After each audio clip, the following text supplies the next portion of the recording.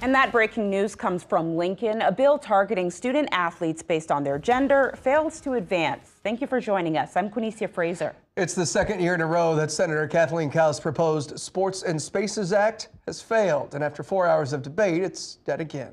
KETV Newswatch 7's Alex McClune is live at the Capitol with the breaking details. Alex? Bill, Quinicia, the bill dead for now, but expected to return next year.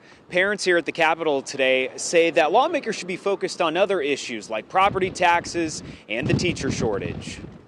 Parents standing up for their kids embrace lawmakers who blocked a last-second shot at separating high school students on the field and in bathrooms and locker rooms. The kids are beleaguered after last year, and all they want to do is finish the school year in peace.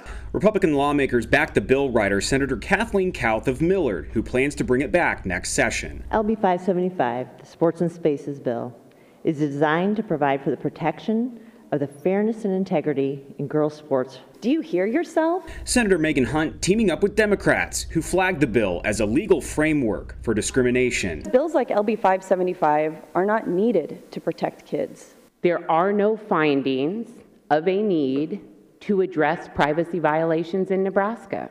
You don't close the gate after the cattle are out. Some lawmakers say Nebraska School Activities Association guidelines are ahead of the problem and a uniform approach.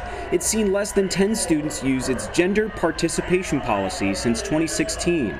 Eligibility is based on gender on a birth certificate. Girls can play on boys' teams, but boys aren't allowed to play girls' sports or on girls' teams when there is no corresponding sport. Each member school will determine what they think their criteria should be. So we could literally have 1,000 different ways that is the transgender is identified. NSAA's Gender Identity Eligibility Committee approves trans students who want to take the field, requiring a notice to their school and application to the NSAA, which reviews and approves requests to play.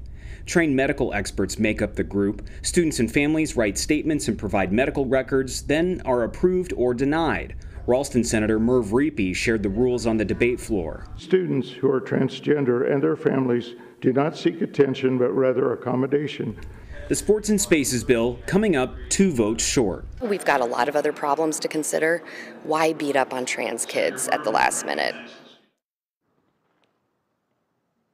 Opposing lawmakers say this bill would only be enforced if parents decide to sue schools, but this bill running out of time this session. Live in Lincoln, Alex McClune, KETV Newswatch 7.